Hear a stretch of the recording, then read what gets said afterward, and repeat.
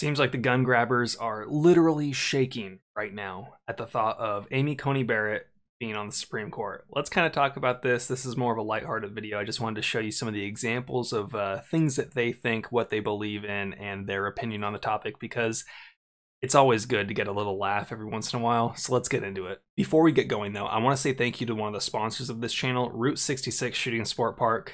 The best range that I've ever been to, aside from BLM land, which obviously has some drawbacks as far as some of the characters you might see out there.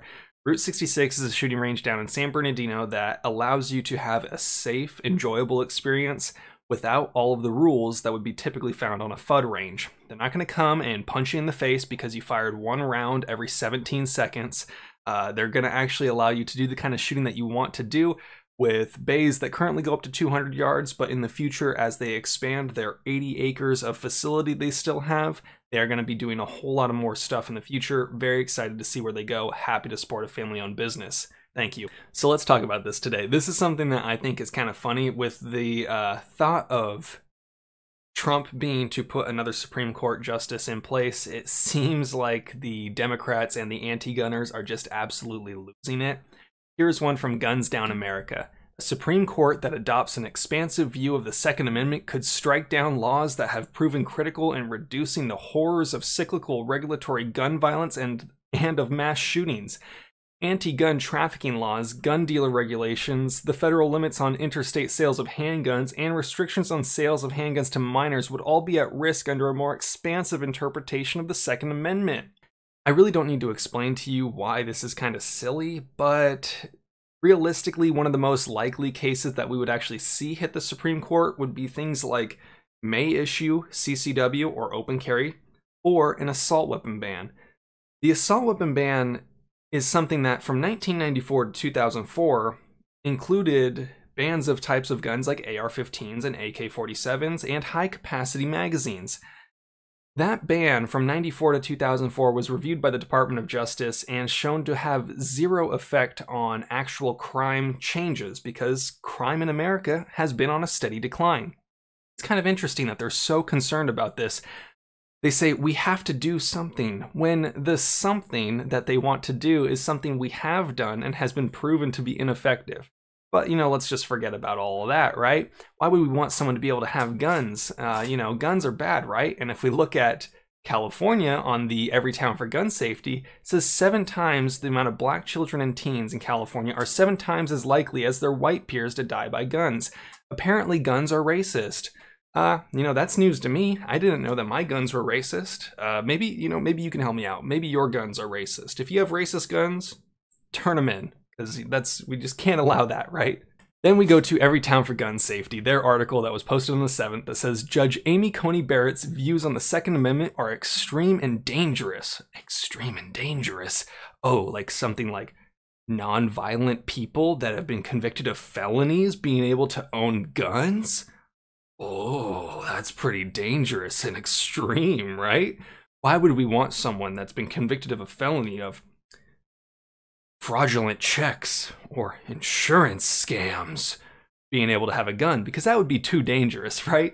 Oh man, just hearing what they think is just absolutely ridiculous. So right here, last year, Judge Barrett authored a dissent in which she wrote that barring non-violent felons, non-violent, even serious felons like the plaintiff in the case at hand, from possessing guns violates the Second Amendment. The 2 other judges on the panel, from whose majority opinion Judge Barrett dissented, were both Reagan appointees. They make this point of saying that, oh hey, Reagan, the Republican, he put them in, and she disagreed, so she's even more extreme and more radical than a Reagan, a Democrat, or a Republican appointee. Kind of ridiculous, but this thought of people being unable to own guns for the rest of their lives, if they are considered what we think and have determined through the course of law are too dangerous to be in society and have guns, why are we letting them out? If someone is so dangerous that if they were to have access to a firearm, that would be considered so unsafe for the rest of the population that we shouldn't allow them to have guns, why are we letting them out of jail? Why are we not doing other things? Clearly the system has not worked. Why are we continuing to punish someone past their sentence? If they've paid their dues to society, why are they not a free person? This is one of the things that I really have a hard time understanding why they disagree with, because we all know from apparently, you know, every time for gun safety, racism, right? You know, well, the thing is, the criminal justice system more disproportionately affects people that are living in impoverished conditions, which is more likely to be people of color. So if they actually cared about people of color having equal rights and equal protections, wouldn't they want the system to be more lenient towards people that are more likely to be disenfranchised by the system? I don't know, maybe that's just me. So the last thing that I wanted to show you was this from NPR. Gun control groups voice grave concerns about Supreme Court nominee's record, which is interesting when we then look at this from family of Joaquin Oliver, who was killed in 2018 Parkland school shooting, used AI to restore his voice and encourage people to vote. It seems like the only grave concerns they have is how are we going to use our dead children more effectively? Let's deep fake them and use their voice and trample on their graves to use them to motivate people to vote for gun control. I hope this video didn't frustrate you too much. I hope this got a good laugh out of you. This is just something that I think it's important for us to understand the consequences of the next coming months. If we don't get a Supreme Court justice that is pro-Second Amendment, it's most likely going to be that all the cases like Freedom Week, you know, Miller versus Becerra, Duncan versus Becerra, Rhodes versus Becerra, Nichols versus Newsom, the open carry case that's been going on for 10 years, who I'm sorry, I don't remember your name off the top of my head, but all these court cases won't matter at all if we don't have a Supreme Court that's willing to take the case. And right now we have the opportunity to put a Supreme Court justice who is more radical than Scalia, former Justice Scalia, when it comes to the Second Amendment. And if we can get that, that would be huge, because it doesn't matter if we lose at the 9th. It doesn't matter if we lose at the district level. If they can continue to appeal it on up, we can get to a point where we can have these cases heard by the Supreme Court.